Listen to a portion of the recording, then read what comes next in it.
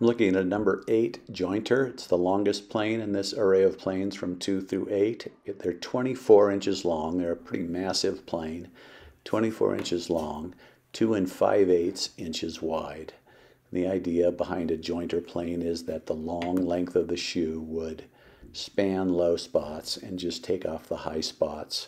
And when you run it along the edge of a board, if you get a clean cut the whole distance, you've got a straight line, hence the name jointer. It was for jointing two boards together, like for a tabletop, for instance. Here I'm just using it on a piece of cherry.